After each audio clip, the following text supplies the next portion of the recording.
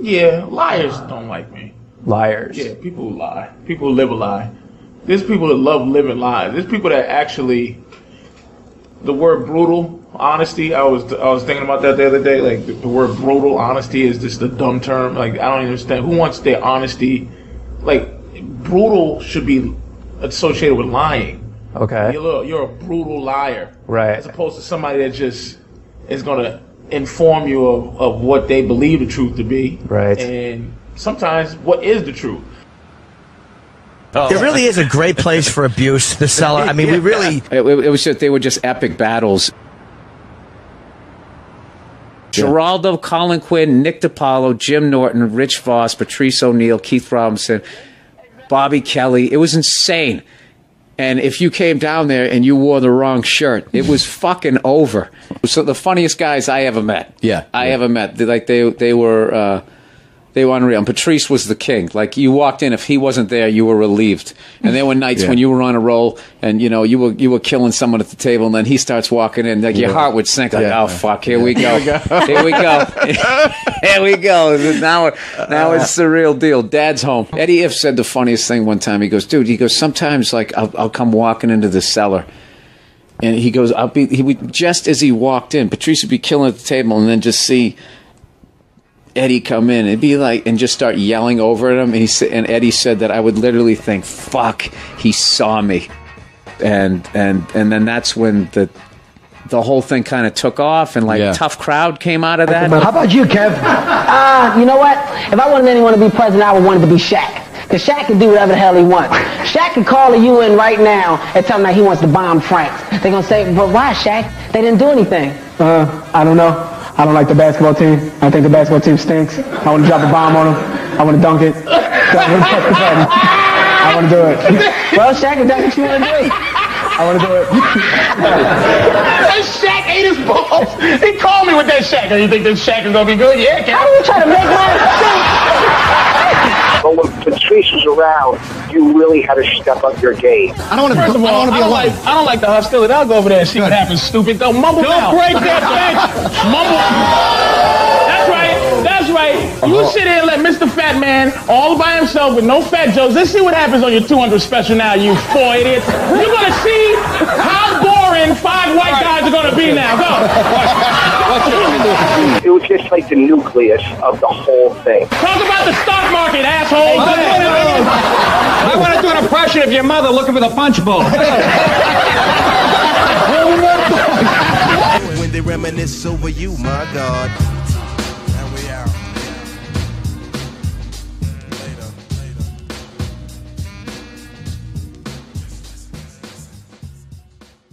He also didn't take any easy roads himself. Like, everybody does some bullshit version of themselves. He didn't do that himself. Like, he was such an atypical. The first thing he ever did that I saw that made me go, this guy is special, was his bit about how he loves the Beatles. I gotta pretend I'm cool all the time. I can't, you know what I mean? I'm a Beatles fan. I'm a closet Beatles fan. I don't listen to the Beatles tapes. I listen to Beatles tapes in the corner. Like, because I can't be cool, you know. I can't be a gangster, you know, driving through Harlem trying. We all live in a yes, we all live. Hey, yo! Hey, dude, you owe me some. Yo, look, let me tell you something. I gotta have my money in 2 days, boy. You got 2 days! Oh, yeah, I tell you something. One thing I love about stand-up since I started loving it is how it works, like, musically, you know? How somebody works the mic and sounds. Like a rhythm? Yeah, and he had this great way of doing that he would start by just talking about something, introducing the subject. Here's how you learn how to make your man like you and desire what you want, which is love. All right. Equate how you feel about your vagina to how we feel about our time and our space. You understand? What we have to do to get pussy, the things we have to do. Now, I can't fuck you against your will. You got a desire to want to fuck me. If I fuck you against your will, that's rape. Now, if I'm on the phone and I say, look, I got to go, and you say, well, I ain't got to go. I want to talk to you some more. You are raping my time. And then he would start getting excited about something. Taking something from me.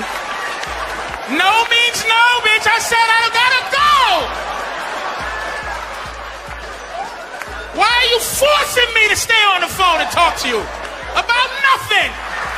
And then the place is rolling, and he'd rock. You know, it was just it had a great dynamic to the whole thing. That's what he was starting to figure out. It was almost like he didn't even write. That was the creepy thing about Patrice. He didn't know what was his material that he wrote. Go with that, Opie. Go with that. I'm serious. No, he didn't. He just. You don't think he wrote it all, right? It's like Jay-Z. Jay-Z. I heard he just is all in his fucking head. Right. The same thing. I've known him 20 years. Never saw him go, hey, I got to go into CVS and get a notebook. Right. Because I'm not going nowhere, and I'll kill a motherfucker. He tell me to go like back to Africa. But listen, I'm talking to black people. Stop that fucking horse shit. That go back to Africa shit. First of all, Africans don't like black people. That's first one.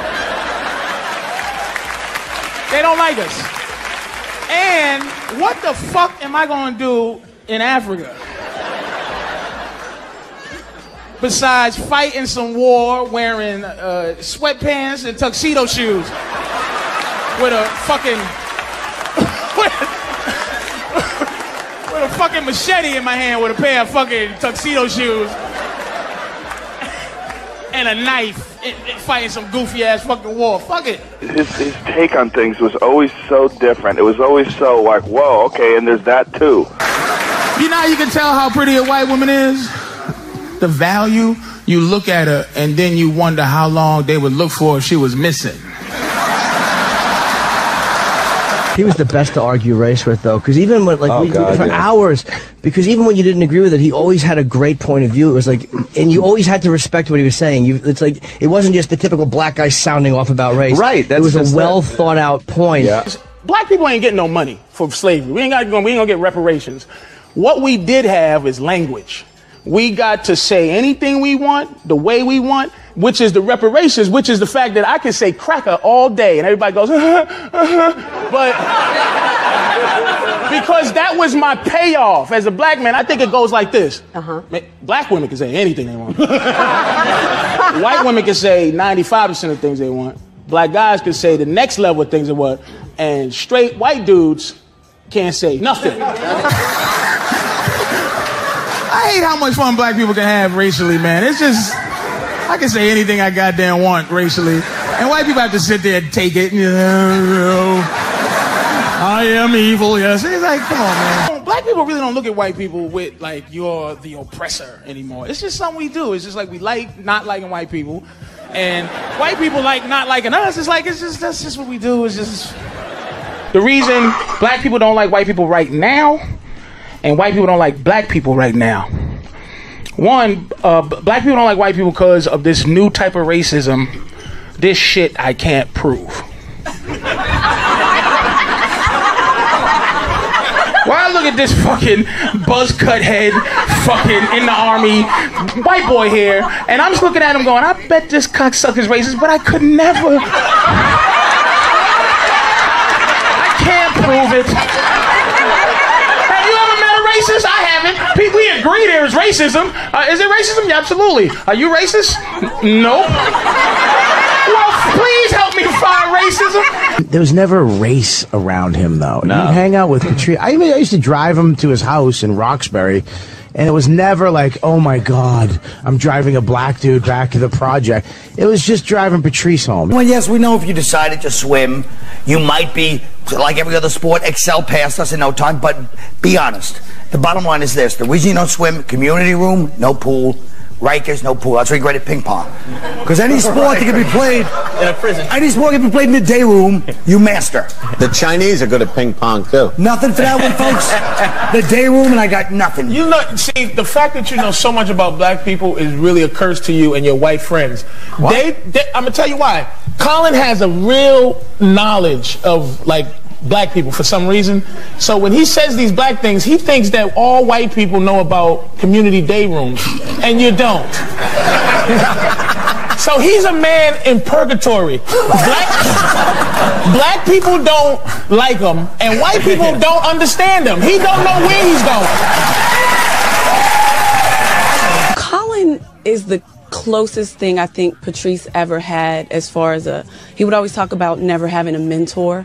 And I think he really, really looked up to Colin in a lot of ways. This is, wait a minute, before we start, what is this in protest? I got to work on Martin Luther King's birthday, so this is my protest piece. Nobody forced you to come. I'm They did sorry. force me to come. No, it is. It is disrespectful. I want to say to you, from all the white people, happy birthday.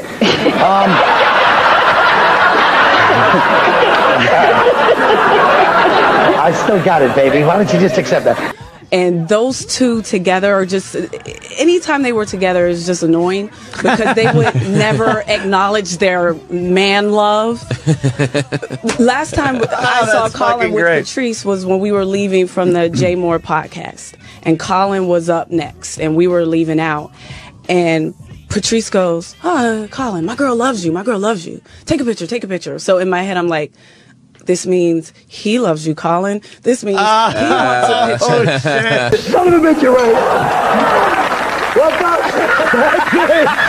What the next month on each other's goals? Damn! Yeah, baby! We really want to. Chill, Twan. Damn, man, that nigga Big got something to say. Yo, Big, what you got to say, Big?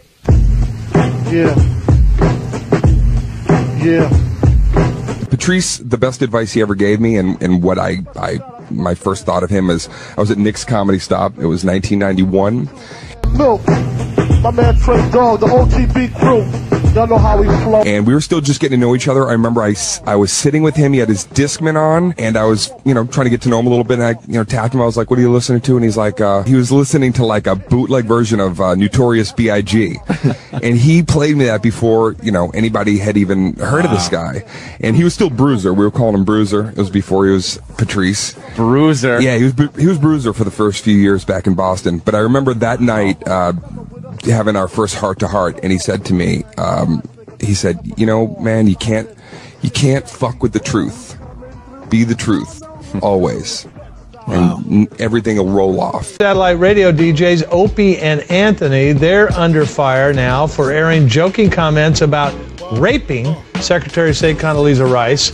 Will they be the next to go? Is radio cleaning house? There's one clip that really, for me, defines Patrice. It's when you guys got in trouble. Patrice got on that Fox show with that really humorless lady. The president now, new city president Sonia Osorio. And just annihilated her, made her look ridiculous, made the whole thing look preposterous. It's funny. This is the thing.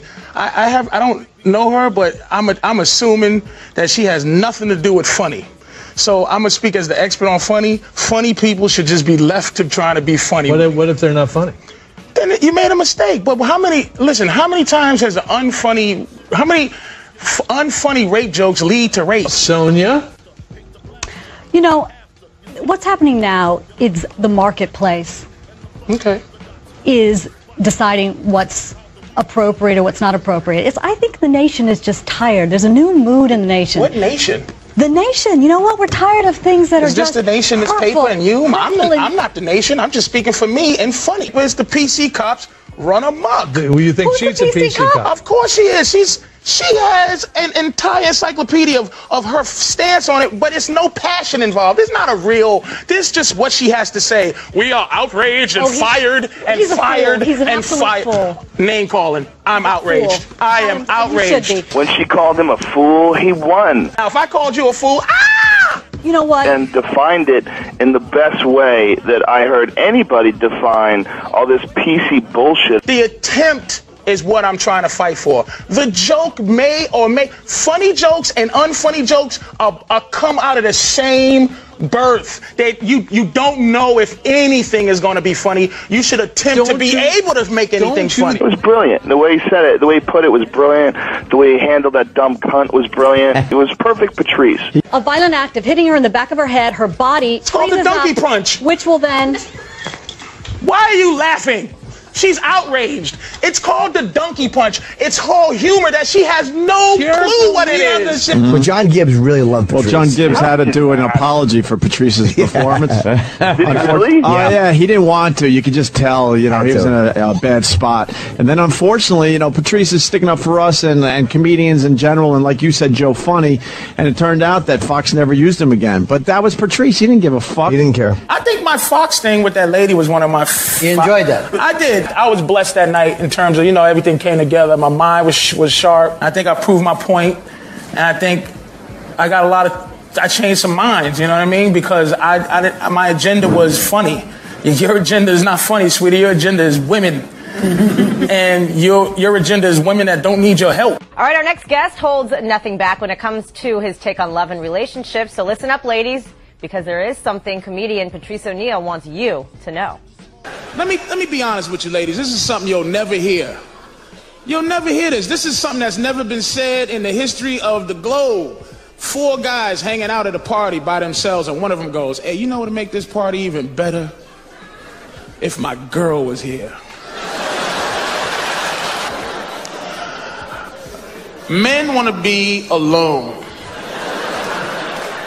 but we don't want to be by ourselves. We want you somewhere, like in the dwelling, just not here, just around the corner, in the vents. You can sit in the vent. I don't care if you want to watch me, but on the roof, anywhere, but just not in front of me, trying to be my friend. What you doing? What you doing? Watching baseball? Why you watching baseball by yourself? How come you didn't get me up? You snuck out of bed. Why'd you didn't get me up? I want to watch baseball with you. What you doing? Why you down here by yourself? Move over. Move your leg off that ottoman where it's comfortable so I can sit next to you and wrap my leg around your leg and some weird I love you hot vine. Move over. Give me your arm. Give me your arm. Give it to me. Let me give it. Come here. Give me a kiss. Mean it. Mean the kiss. You love me? Say it. Say it. Mean it. What you doing? What you eating, a hamburger? You shouldn't be eating a hamburger at 11. It's too early to eat a hamburger. Let me go make you a better sandwich, a turkey sandwich on 47 grain bread with no mayonnaise and bean sprouts. Tastes like rat turds and twigs. Ain't that better? Ain't that better? A dry sandwich you don't want? Ain't that better? Why is the TV so loud? Well, turn it down. Ain't that better? Can't hear the TV, got a dry sandwich you don't want? Ain't that better? Why is it so cold in here? Why is the ceiling fan and the air conditioner? Turn it off. Ain't that better? Sweating, wrapped up into a hot vine, can't hear the TV, got a dry sandwich. Ain't that better? Why is it so dark in here? Let some sunlight in. Ain't that better? Can't see the TV, can't hear it. That's what you're here to do, is just be fire-breathing parrots and ruin man fun. As soon as you see man fun. That's a very interesting take. So why is it that guys just don't want us fun, wonderful ladies around when you're hanging out with the boys? Because you talk about nothing. Thank you for laughing at that. That's really against your instinct to laugh at that, but you just force yourself on us every second you can. So we're just really annoying, essentially. Yeah, but you know it, and I don't know why you don't care. We do care. We just want you to give us attention. Yeah, that's not a problem, but it's like you just want more and more and more. And you're just not willing to give it. Yeah, we're willing to give it, but you take it before we get a chance to give it. Okay, all right, very. I mean, I'm not trying. Okay. I'm not trying to be arrogant about it. It's just I think man honesty becomes misogyny for some reason. But I'm just telling you how I feel. Let me ask you a question. Here's a question. Here's a good, serious question. Okay, ladies, if you didn't have a vagina, like say it was a terrible train accident, right, and the doctor was like, we have to remove your pussy right away or you're gonna die. How would you keep your man past, you get a 2-month guilty, I can't leave the bitch right away because you just lost a pussy in a train accident. Can't just walk right out on her. How would you keep your man past that if you didn't have a vagina?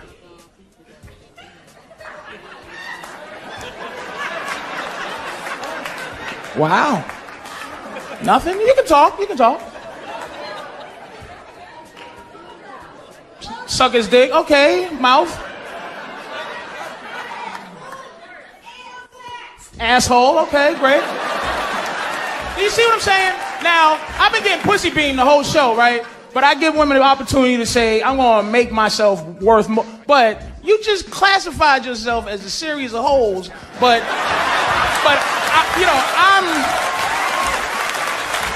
I'm supposed to treat you special, but you're just a bunch of holes to yourself.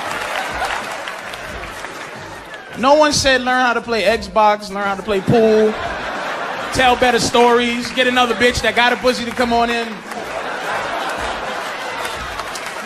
Well, look, whatever. Anyway, you could catch him on HBO On Demand. And you're not married. To see the upcoming no. Why?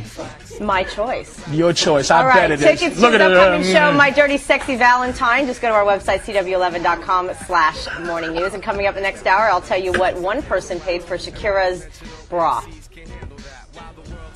Emily's not married. What? Uh-huh. I'm difficult. I'm so not difficult. All right. He was impossible to own, Patrice, because there's nothing you could dangle in his face that he couldn't walk away from. It's just the industry. If the industry gave him a pass, if somebody said because he didn't want to do it on anybody else's terms. He didn't want to fucking play ball and feel like shit. He told me, he said, dude, I should be more famous than I am. I shouldn't be friends with you. He's like, I love you, Bobby, but I shouldn't be as accessible to you as I am. Like, you can just call me. Yeah, my friend was an audio guy on this Comedy Central pilot that him and Voss did. I think they were like roasting people at a wedding or something like that. This is in the early 2000s. And he said that, Patrice had his mic on. He was listening and he abused these Comedy Central executives when they came down to watch the pilot and give notes. He goes, I never heard of fucking bashing before in my life. He told me the pilot never got picked up. He's like, I respect that guy, man, because he just told him that shit ain't funny. I ain't fucking doing it. Wow. Why are you here? Why you have a pocket watch? Go home. Jesus Christ. Yeah, some big guys there too, and the pilot never got picked up. It's like, I respect that motherfucker. It's like web junks. I mean, that's the Tosh 2.0 that he's getting millions of dollars for. Right. That's what it is. Yep. Like, I stopped doing web junk because I couldn't talk about Chinese people kicking each other in the balls no more. I was done. And I said, look, for me to do this is how much money I'm going to need to continue to lie. The first two things at web junk, I was honest. The next thing, I was lying. And I said, this is how much you got to pay me to lie. And that money was goddamn good, watching it come in. Those checks every week, oh my god damn, look at this. And once I decided to stop, I stopped. And I'm not holding everybody to some standard, dude, because there's things I've done that I shouldn't have done. Do you know one time you had a meeting at Comedy Central? And, you put on your I'm going to get a deal shirt and you go in there and you tap dance and you try to sell your stupid idea for a show. He went in there and spent 45 minutes trashing the executives for putting Mind of Mencia on the air. He had such a a firm understanding too with the realities of that, which he would always say, like, look, man, if you want to walk that righteous road, you got to take the lumps. When friends see other friends messing up, you don't talk behind their back. You pull an intervention. Patrice O'Neal needs my help. He goes out to Hollywood recently. This is all true. Doesn't get the fame and money he deserves. Why? He's got what they call an attitude problem. He needs a psychological makeover. But first, we need to have him show you exactly what he did out there. This is verbatim dialogue, so you can see what we're talking about. Okay? Let's take you back to L.A. 3 weeks ago and reenact Patrice on the set of some TV show he's doing a guest spot on. First, you get there early in the morning. First person you meet is the young production assistant, an enthusiastic innocent usually. You excited? It's 6 in the morning. What are you? No, I'm not excited. All I'm doing is 3 lines in a stupid show. What are you doing? You're just a call sheet girl. What? Well, you're just what? You're meaningless. You're a phony. Beat it. Oh my God. Did he ever tell you that story when he went into CBS and he walked in there, maybe tap danced for half a second, and right in the middle of the meeting, he just says fuck it, and he starts looking at every executive there and starts pointing at everybody. You don't like me, you don't like me, and you don't like me. Just started trashing him. Hey man, how you doing? We're doing a scene together. I'm Jake. Hey dude. Do you want to run some lines? For what? What, so we can go over those dumb jokes that we just read? What do you want to do? Is that why you went to acting school? So that you could be a stupid delivery boy with a paper hat? Hey, man. That's what, you're useless. You might as well keep it on. You suck. Beat it, Jake.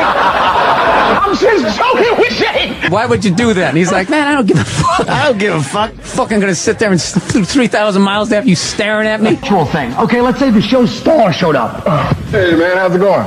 Hey, man. Hey, everything's cool. But that script, that sucks, man. What's wrong with that script? That's the thing, you know? Not with a brother like you, we can make it more, make the scene more like the hood, you know? These white writers, they can't write us realistically, you know? Oh, yeah. Where you gonna do? Improv? Ghetto? You're about as ghetto as Urkel. Where are you from? You're not even real. Tennis lessons are more ghetto than you. What is wrong with you? Come on, man. You gotta get out of here. You make Kadeem Hardison look like 50 Cent. Stop taking the phone. All right, Playboy. I'm just messing around. Because you got a audition for Everybody Hates Chris. Didn't know his lines. Like, y'all don't want me. I was dying to give him the part. He loved putting a spark to a bridge, though. And it was fucking hilarious, but also you just be like, what are you doing? Why? It's like cross it first, then burn it. I want you to change. I want you to walk over to Rich Corson, our executive producer, right now and say, hey, thanks for having me on the show. Common courtesy. Hey, what's up, Rich? Hey. And thanks for being the only guy in show business with a goatee. That's real original. Ugh. He sucks too. What? For Patrice, being honest was more important. Like, being honest with these people and telling them that you're awful was more important than them approving of him in the moment. And he was willing to blow opportunities for that. Right. Because he really had integrity, man. It's like, even though he made decisions that he probably would look back on and go, I shouldn't have done that. Yeah. It was always for integrity's sake. Baylor, I hardly know her. Damn it, Michael. Pay attention, man. And I'm not being a fucking asshole when I'm saying this. There's no way I shouldn't be bigger than I am. There's just no way. I've tasted little parts of what success is. I've tasted it. It's good. It's deliciously. you get drunk off of it. This is my guy. Spike Lee loved him too, and he was in 25th Hour. How you doing, big man? The man's arrived. Coming and going at the same time. 7 years, man. That shit ain't no joke, man. It's nervous, man. That's the word. Damn, you all right? And he asked me, it was some movie with Showtime, and I said, man, I can do the part. I don't want to come read, but I did it through my agents. I did the right thing. He just bypassed my agents, everybody else. He called me personally and said, come do this. What am I going to do? Just say fuck my agents and fuck people that I have a business with? If I do that, that destroys my entire system. I feel like I should have a system like you have a system. I can't. He said, all right. That was it. Catch you on the other side. I'll see you when I see you. And that's how it is. Now, I only lost what I lost. I didn't lose fame, glory, and everything. I only lost some money. I sat twice up on the front row at MSG. It's so intoxicating when you're in the front row. You're looking around at who else is there, right? You have to move your feet because you might trip the player. When they threaten to take that away, it's scary. It's deflating. It makes me furious, man. It makes me furious because you feel lonely and you feel helpless because you know you have to deal with this shit to make it in this business. And I got in this business because I was a funny kid. And then I found out what comedy was, and it ain't funny. And I'm like, it tricked me. It tricked me. I thought it was just fun and games, and I get paid. I tried. I swear to God, I tried. But I'm like, I don't want to put myself in a spot to where I'm balanced. Like I'm telling you, I sit in my house every day, and I appreciate my ceiling fan, man. Because one day somebody gonna try to take it. And I gotta look at it and know that someday somebody gonna try to take my ceiling fan. The game we're in is like jail. There's no rogue, lonely gunslinger guy in Hollywood. There's no, I do it myself and nobody fucks with me. Do it my way. My way. It ain't none of that. You gotta be affiliated. It's like The Godfather. The guy goes, Godfather, and he goes, well, you never even fucking say hi to me. Yeah. But you know what? Here's my deal. I'll do what you want, and when I need you, I'm just gonna come get what I need. And he goes, you hear this? Knock on the door. And it's like, you gotta pay me back. And the fear that when you owe is that they're gonna take everything from you. Mm-hmm. So if they didn't make you, they can't really break you. But I made a decision. That's why people go, well, why Patrice isn't?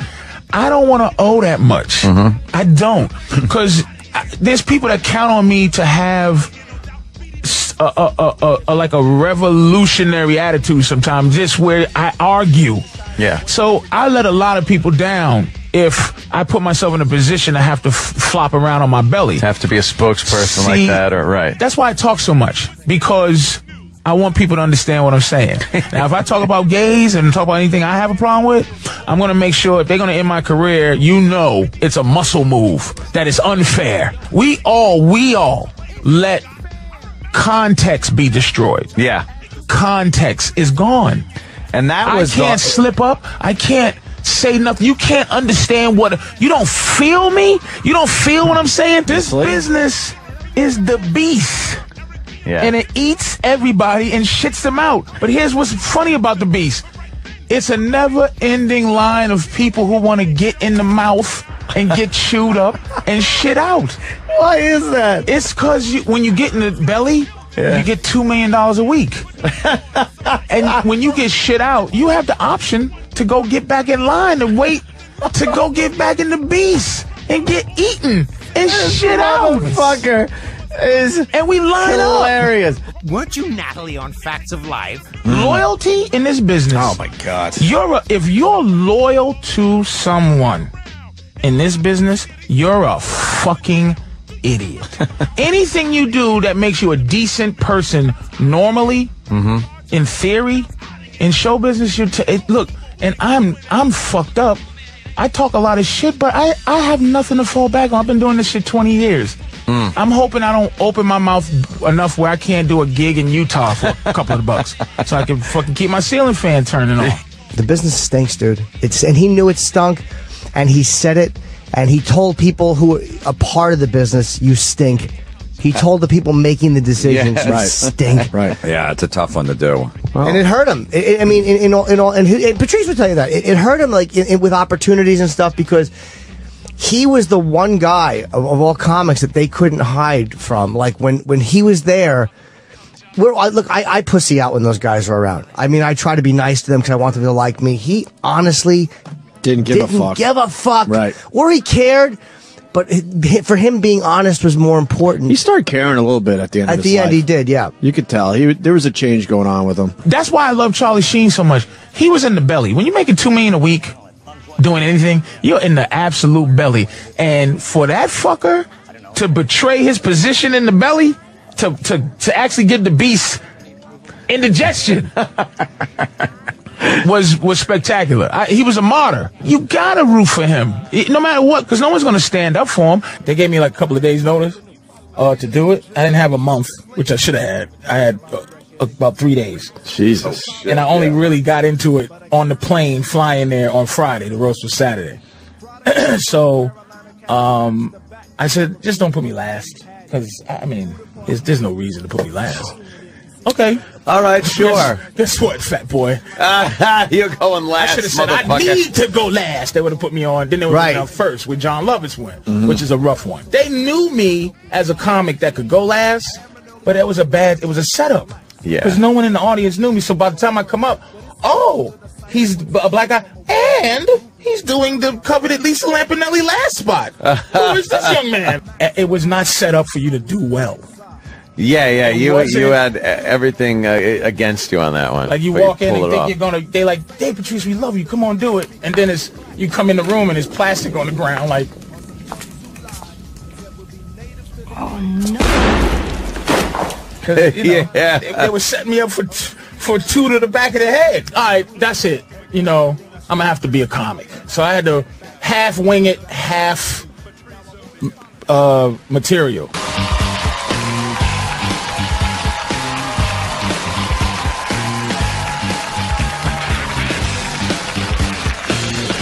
Thank you very much. Man, this is all spoken. Man, it's strange because I had all this planned shit, but I didn't know William Shatner was gonna be quasi like an old racist man. Like, but everybody's giggling like, oh, he's a you're an asshole, Captain Kirk. What are you talking about? Like, I don't respect him. But I'll respect him, because he's Captain Kirk. But I think he might be racist because his hair plugs look like black girls' hair.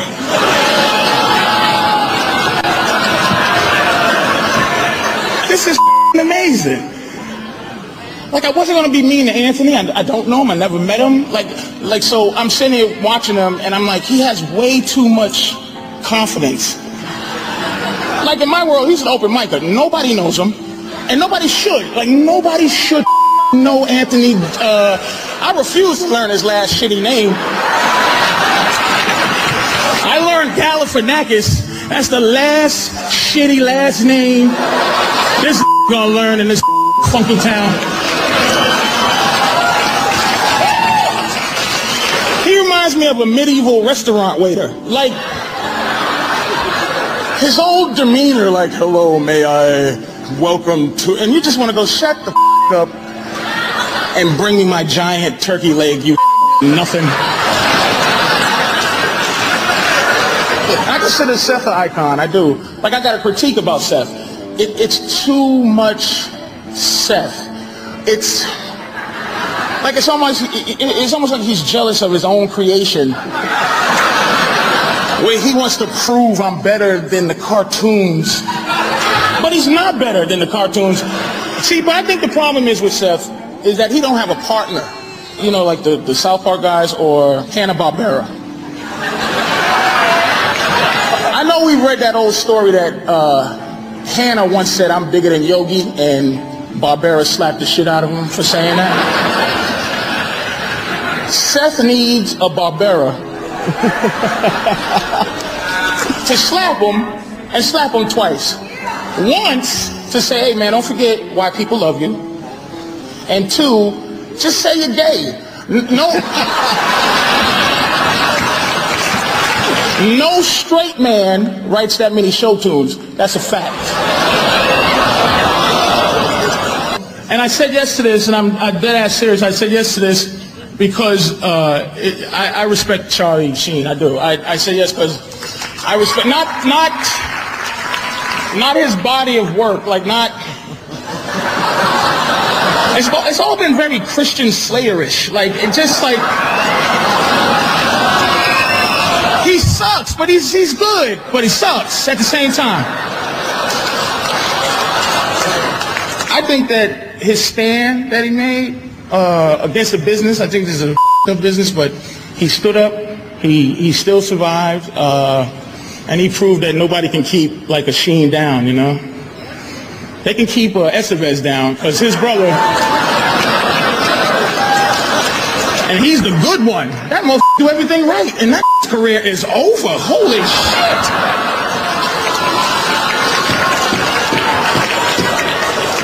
Tiger Blood, he's selling his own blood to make money. But I want to say to your eyes, man, I love that you stood up to what you thought was wrong, and I'm impressed by you, and I wanted to say that. So, thank you, man. Thanks for having me. Y'all take care. Thank you. God damn. Oh, yeah. That's Harlem Wolf. You gotta listen to Harlem Wolf, though, man. That's the weird, twisting, ironic thing of this whole thing is I would love to hear Patrice's take on his death.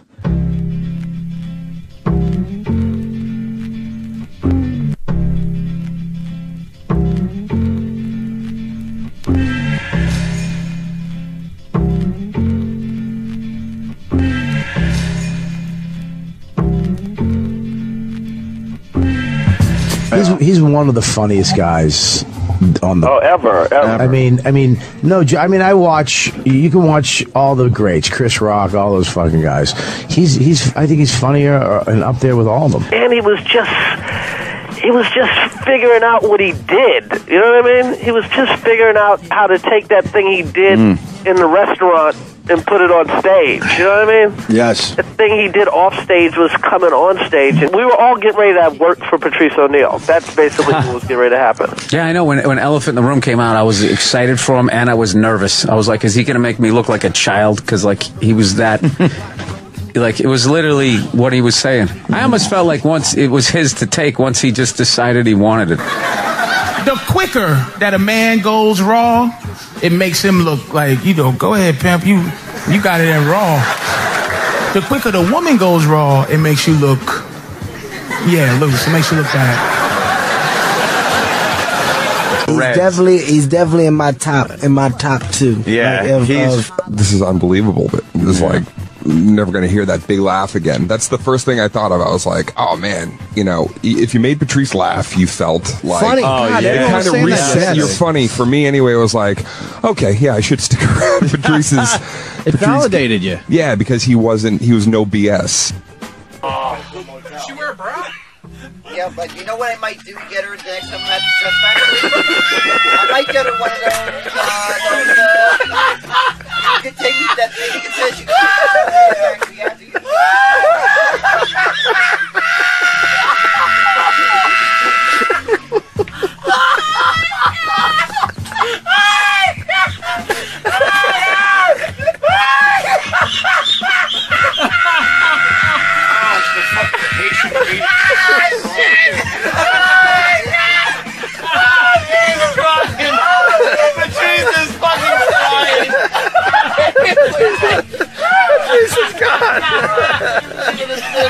I had no idea.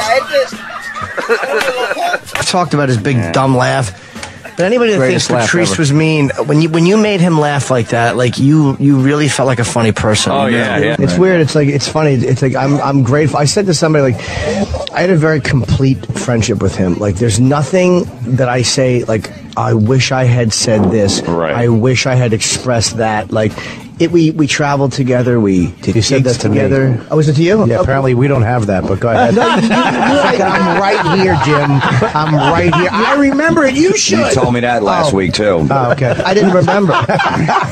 Fucking shit friend he is. All right, so listen. I was talking to this fat fuck that I know, and I say, "Oh, sorry, Bob."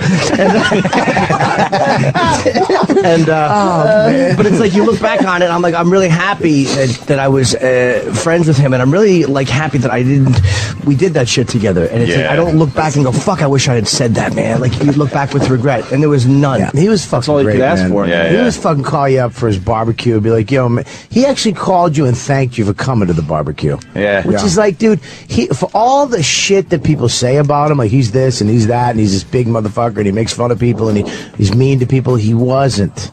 He was funny all the time. All the time. And funny, that's what funny is fucking making fun of people and being as honest as you possibly can.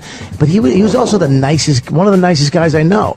He would call you up and go, "Yo, man, I just want to call you up and thank you for coming by, man. I appreciate you coming by to my barbecue." It's like, what? Big L, rest in peace. Rest in peace. What is it that you're trying to do here? What are you... That's a good question. Yeah. It ain't make money, because I'm stuck, Like everybody, Carlos was saying, I want to buy my mom a house. Yeah, I do too. Everybody want to buy. Right. But one thing I learned about this game early is it's a lonely game. It's a lonely journey. It's really hard. To answer your question, what I'm trying to do is be righteous. And when I say righteous, I don't mean God, God righteous. I mean, just when I wake up, I know I was honest to myself. You know what I mean? And I did the whole tap dance, dude. People be like, why do you play ball? I did it. I tap danced like you wouldn't believe. Aspen 1998.